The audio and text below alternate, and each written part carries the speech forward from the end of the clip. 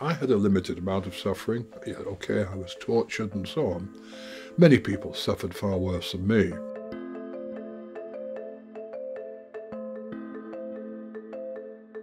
The Archbishop of Canterbury's special envoy, Terry Waite, hasn't been seen for more than 24 hours. Fears are growing that he may be held against his will in West Beirut, where he's been trying to negotiate the release of more hostages.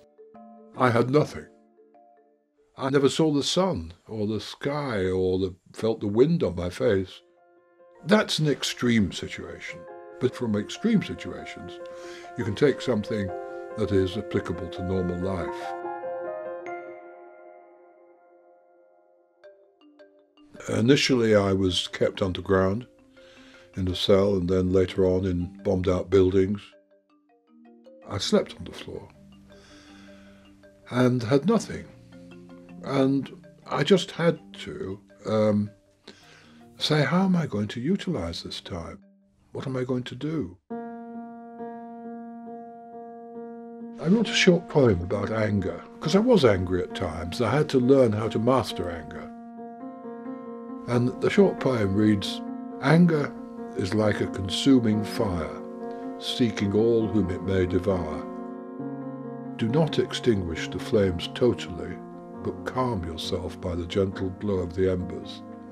What I was really saying is that if I allow my understandable anger to get the better of me, it'll destroy me. And it's a natural human force. We all have it. You can't obliterate it totally. But take that force and utilize it constructively.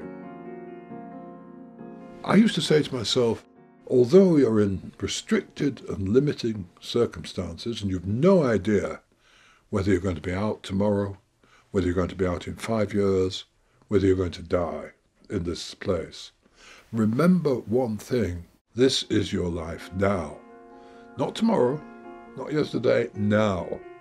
And in this moment, don't be defeated. There's no reason to feel sorry for yourself. After 1,763 days in chains, it's an overwhelming experience to come back and receive your greetings. I thought those years in captivity were totally wasted at the time, but looking back, they weren't, because I was forced there to use my imagination. I wrote my first book in my head. The brain is like a muscle. You use it or you lose it.